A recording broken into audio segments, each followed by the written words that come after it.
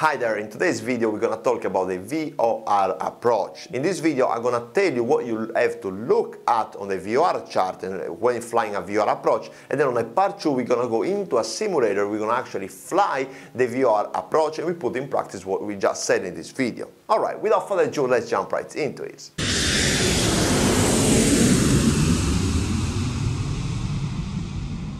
Hi there, I'm Gabriele from PILOTCLIMB.com. I'm a training captain on the Boeing 737 and I help you to become a better pilot. So consider subscribe to the channel in order not to miss the next video. In the next video we're going to actually put in practice what we're going to say today about the VOR approach, and we fly the VOR approach into the simulator. Alright, without further ado, let's talk about VOR approaches. The first thing that we need to know when flying a VOR approach is that it is a non-precision approach. So if you compare the VOR approach, which is a non-precision, to a precision approach like the ILS, you will see that the ILS is going to have a lateral guidance and a vertical guidance. So the ILS has the localizer and a glide slope. So the difference is that with the ILS you will know at all time what if you are slightly to the left or slightly to the right, or if you are above or below your correct final, okay, your correct descent, okay, your final descent. On the VOR approach, in the other hand, you're going to have a lateral guidance, which is a radial that come out of the VOR, but you will not have a vertical guidance. So you will not have any glide slope that will tell you at all times if you are slightly above or slightly below. Alright? What you got in the VOR approach is you got distances and altitude. So if you go into your chart of your VOR chart, okay, VOR approach chart, you will see that has got for every miles normally has got an altitude, and that is your job to cross that distance, that nautical miles at that altitude. And that is really the biggest difference, because in there you need to constantly cross-check the altitude and the distance. So the difference that's if you fly an ELS, you just get established on the glide slope, you make sure that glide slope is actually the correct one, and you descend and you just follow the glide slope. On the VOR approach, in the other hand, what you're gonna have to do, you're gonna have to change constantly your rate of descent in order to meet that minimum altitude requirements. So let's say the difference between an ILS approach and a VOR approach is that if you get established on 10 miles, you get the glide slope and you descend. Fine, perfect.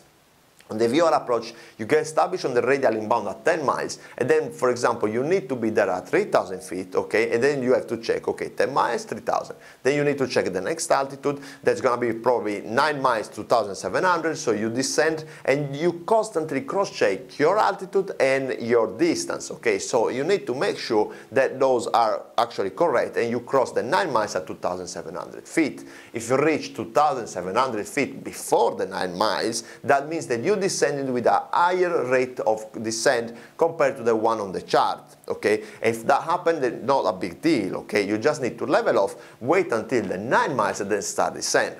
So as you can see, it's a little bit more complex to fly a non-precision approach, in this case a VOR approach, compared to an ALS approach, because the ALS approach, once you get established on the glide slope, you will know live, let's say, you will know at all times with a glide slope if you are on the glide slope slightly below, slightly above. So it is a lot easier to perform a constant descent approach, okay, a nice smooth 3 degrees all the way down. On the VOR approach, however, you might be required to change your vertical speed in order to meet this requirement, or increase the vertical speed, because let's say that at 9 miles you are not at 2,700 feet as the chart indicates, but you are at 2,800 feet or 2,900 feet.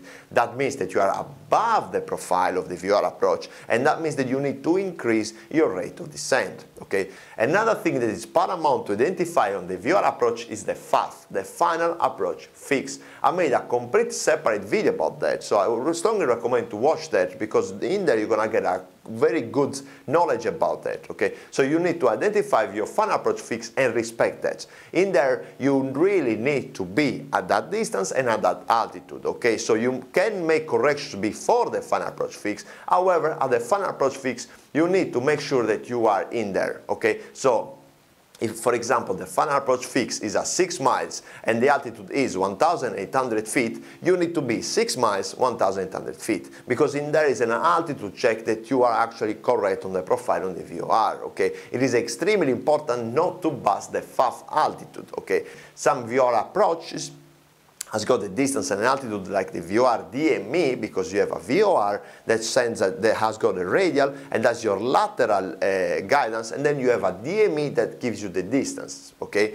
Some VOR approaches are timed approach. So if you have only the VOR and you don't have the DME, you will have a timed VOR approach. That means that instead of using distances, you will use time. So the timed non-precision approach are less precise than the VOR DME approaches, okay? Because the time, it really depends when you start the clock and so on, okay? So another very important thing to understand is that when you fly a non-precision approach, you really need to understand what you're doing. You really need to understand your chart. I've seen so many times people flying the non-precision approach not really understanding when they had to turn, what was their radial outbound, what was the radial inbound, and so on. So it is very important that before flying a non-precision approach, you actually read and understand in full your procedure, your chart, okay?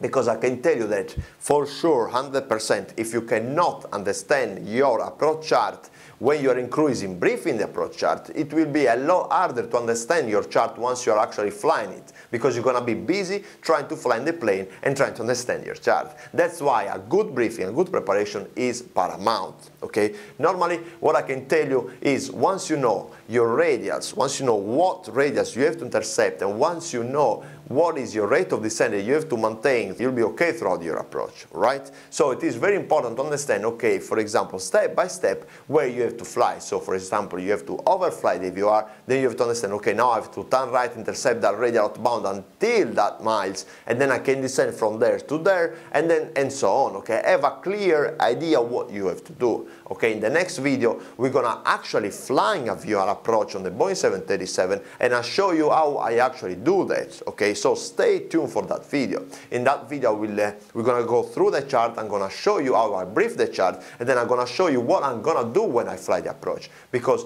the briefing is essential, but as well to be active when you actually flying the VOR approach is even more important, because when you fly the approach, you constantly need to cross-check what you have to do next, okay? The next thing is very important. Never sleep, okay? Don't get relaxed. If you fly the VOR approach, especially on non-precision approach, you really need to be ahead of your plane, okay? So when you start the approach, your aircraft is at the beginning of the approach by your head, okay? You need to be already and in the next point, okay, you need to be ahead of the plane, okay? If you are in the same position, if your head is in the same position of the plane, that's wrong, okay? You need to be one step forward, okay? So if you're starting the approach, you need to think already on the next turn. When you're on the other turn, you need to think about already your final approach. When you're on 9 miles, you need to think about your 8 miles altitude and so on.